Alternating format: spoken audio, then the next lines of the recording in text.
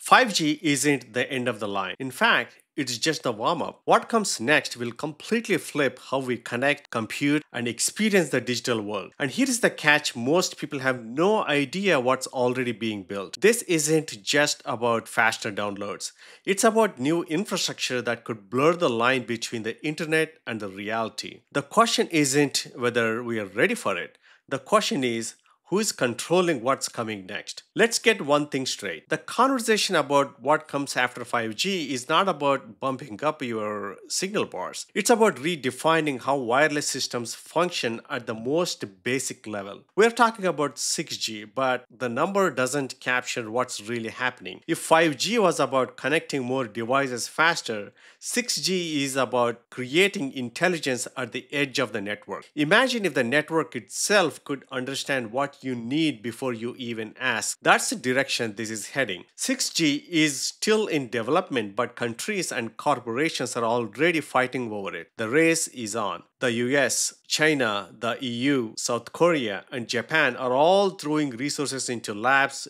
test beds, and pilot projects. And the goal isn't just better performance, it's about control.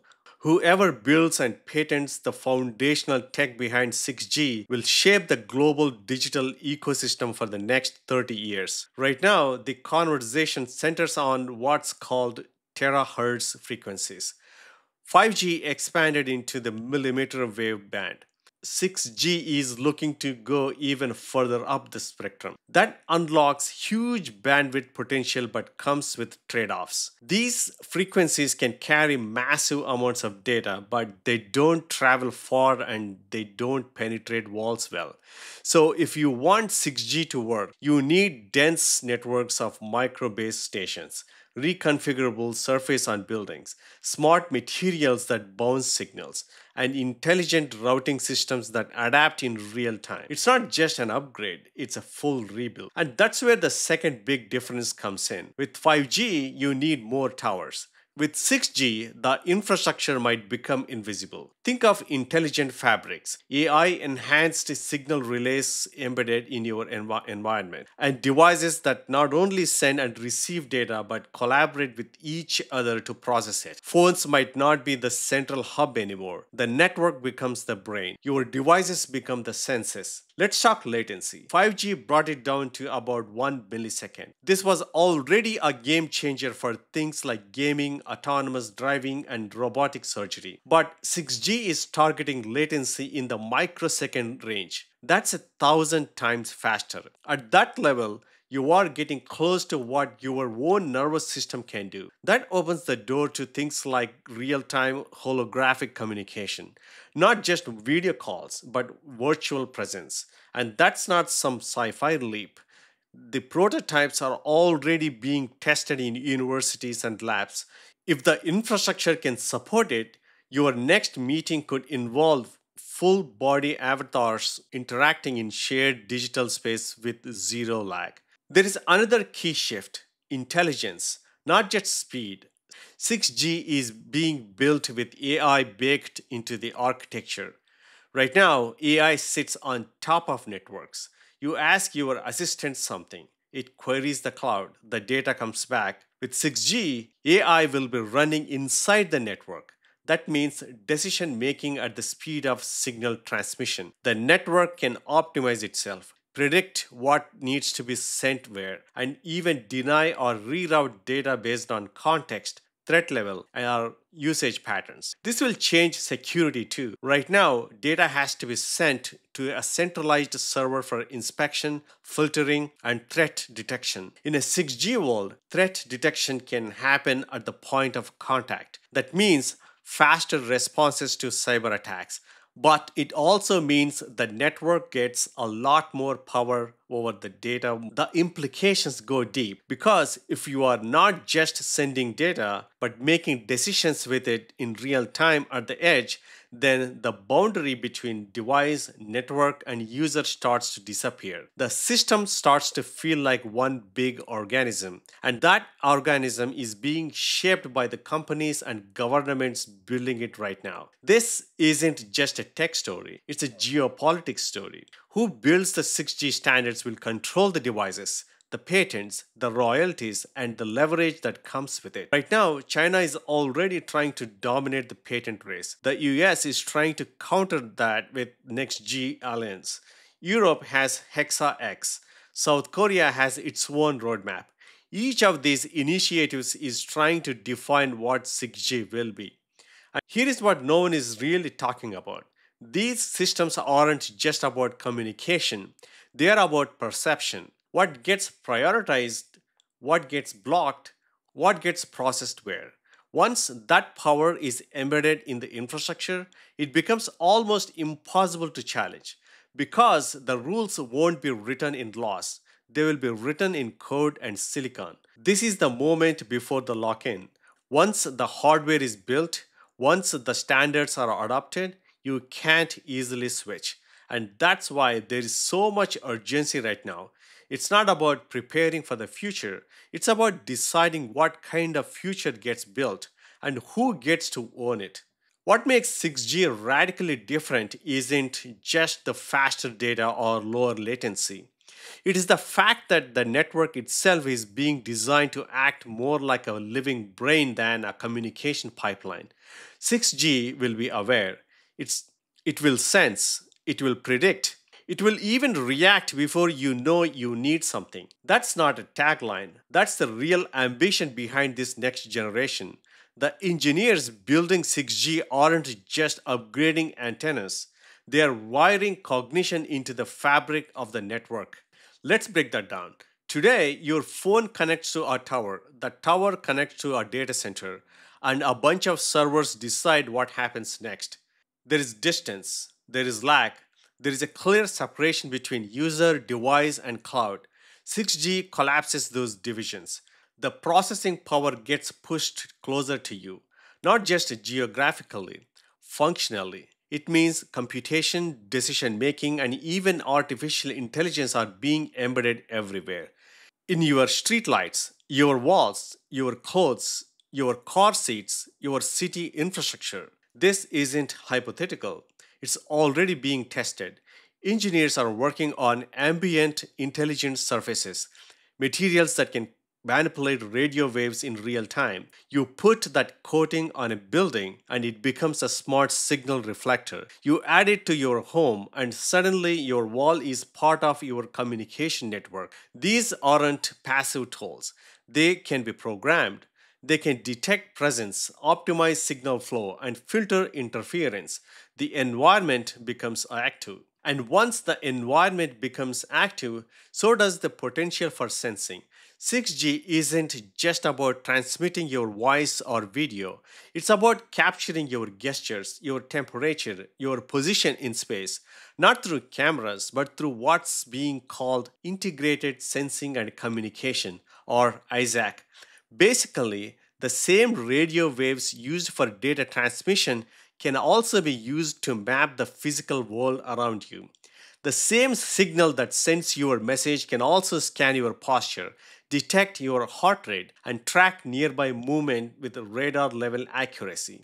That unlocks insane new capabilities.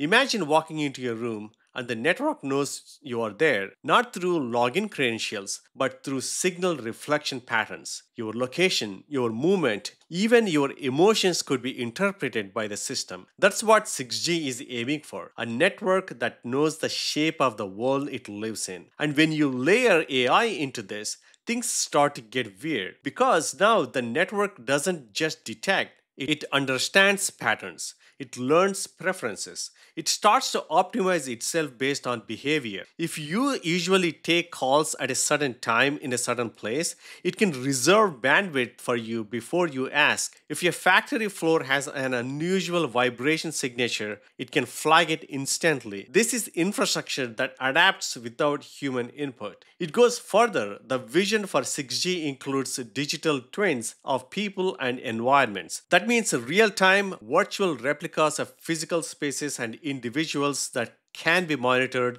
trained, and even predicted. A hospital could have a full virtual model of a patient updated second by second through wireless sensors. A city could simulate traffic flows with real time feedback loops from every vehicle, every pedestrian, every building sensor. These aren't just tools for control, they are tools for simulation. The future could be run in parallel, physically and virtually at the same time. But there is a twist. All of this depends on edge computing. You can't send petabytes of sensing data to the cloud and wait for instructions. You need tiny, fast processors everywhere. You need a distributed intelligence. That's why chip makers are already working on ultra low power AI chips that can run in your shoes, your glasses, your car mirror. These chips don't need to talk to a supercomputer, they are the supercomputer on a microscopic scale. 6G is where connectivity meets perception, but perception has implications. If the network sees everything, who owns that visibility? Who decides what gets remembered, what gets erased, what gets monetized? These aren't tech questions, they are governance questions. Because in a 6G world, data isn't just collected, it's interpreted, scored, and acted on automatically. That's a huge shift in power. Think about how that plays out in cities. A smart crosswalk could know exactly when someone is approaching and adjust traffic in real time. But what if it doesn't recognize you? What if your profile is tagged as a low priority? What if your data is missing or misclassified? Bias isn't just a glitch in a spreadsheet anymore. It becomes embedded in the rules of physical movement, of access, of participation. And once that system becomes normalized, opt out stops being an option. If buildings, streets, and devices are all network aware, then being offline becomes equivalent to being invisible. Privacy isn't just about your phone settings anymore, it's about your spatial existence. That's why discussions about what comes after 5G can't be left to engineers alone.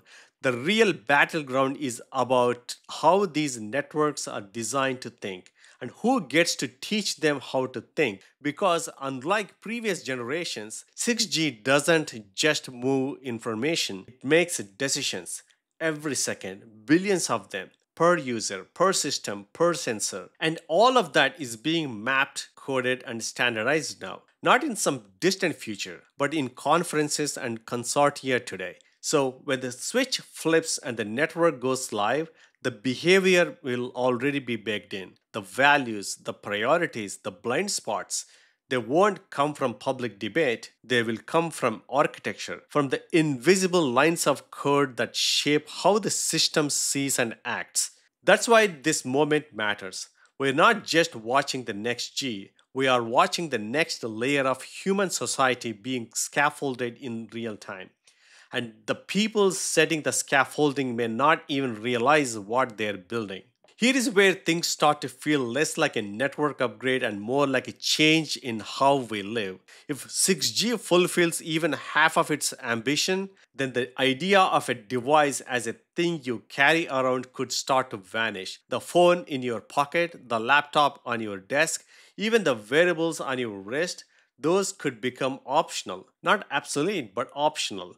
Because what we are really building isn't just faster wireless, it's an ambient internet, an internet that's just there, like air, like electricity, always on, always sensing, always serving. Let's say you walk into your workspace. You don't log in, you don't open your laptop, you speak, you move, you gesture, and the environment responds. The lights adjust, the screen appears, the network knows your voice, your habits, your context. Your digital identity isn't locked inside a password protected device. It's distributed across the space. And that's not fantasy, that's the goal. 6G will make the network itself the interface. Think of it like this. Right now, you ask your phone to do something. With 6G, the network asks itself what you are trying to do and just does it. It's anticipatory, not reactive. You stop having to initiate actions. The system becomes proactive, predictive, context aware. Your environment becomes personalized without you lifting a finger. That's what people mean when they talk about zero latency experiences. Not just technically low latency, but psychologically invisible. You don't notice the interface anymore because it's melted into the world. And when that happens, the power dynamic shifts again. Because now it's not just what you see or tap, it's what the system thinks you want, what it predicts you will do, what it chooses to surface or hide. This raises huge questions about autonomy. If the system is guiding your choices before you even make them, are they still your choices? If the network decides what's sufficient, what's safe, what's optimal, where does your intent fit into that? These are the kinds of philosophical questions that get brushed aside during tech rollouts. But they are going to hit hard when the experience of reality starts to feel different, depending on who you are and how the network has profiled you. And let's talk about economics, because there is a reason the biggest players in telecom, AI, and cloud computing are investing in this future. A network that predicts is a network that sells. Your data is no longer just used to targeted ads, it's used to shape the timing, format, and context of every service you experience. Advertising fades, nudging takes over. Instead of seeing an ad for shoes, the network might notice your gait has changed and prompt a personalized offer for insoles before you notice discomfort. That's hypercapitalism at a level we haven't experienced yet. Not just personalization, but preemptive intervention. Not just selling based on what you do, but shaping what you do in the first place. The economic incentive is enormous. Whoever builds this ambient internet stands to profit not just from bandwidth, but from behavior, from orchestrating what people need before they know they need it. And if that sounds dystopian, it's because it could be, not inherently, but by design. If the default setting is always on surveillance in exchange for seamless convenience, how do we opt out without being left behind? What happens when participating in the economy, in society, in daily life requires immersion in a network you don't control? These are questions that need answering before the rollout, not after, because once 6G goes live, rewiring the system won't be easy. The standards being drafted now will define the rules of the game for decades. And those rules are being set by a small circle of tech companies, telecom giants, and government bodies, most of whom are more focused on speed, performance, and profits than long term social impacts. But there is still time. Right now, 6G is in the research and standardization phase. The window for influence is open. This is when the architecture gets sketched out, when the core assumptions are baked into the protocols, and those assumptions matter. They determine how much control you will have over your data, how transparent the system will be, how fair access is distributed, and whether the future serves the public or just a handful of powerful players. Some people are calling for a new kind of digital bill of rights, one that built into the infrastructure itself. Privacy by design, transparency by default, distributed ownership of data and identity. These aren't just ideals. They are design decisions. And the next generation of the internet is the last chance to get them right before the structure becomes too embedded to change. What comes after 5G isn't just another number, it's a fork in the road. One path leads to a world of frictionless intelligence where your environment adapts to your needs in real time. The other leads to an invisible cage, predictable, efficient, but certainly controlling. Both outcomes are possible, both are already being built. And the difference between them won't come from better tech. It will come from better choices, better oversight, better public conversation, because this isn't just a question of what's possible. It's a question of what kind of digital future we are willing to live in. Thanks for watching.